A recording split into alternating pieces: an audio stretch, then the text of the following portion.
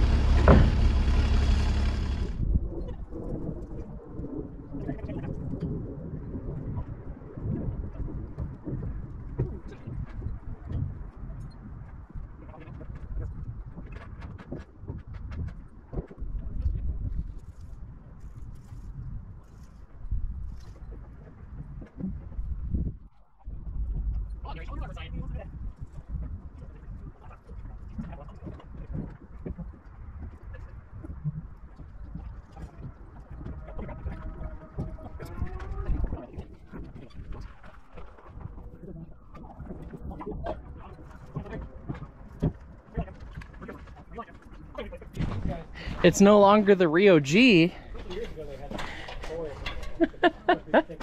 This yellow looks amazing against this black. It really does. It changed so much. It did.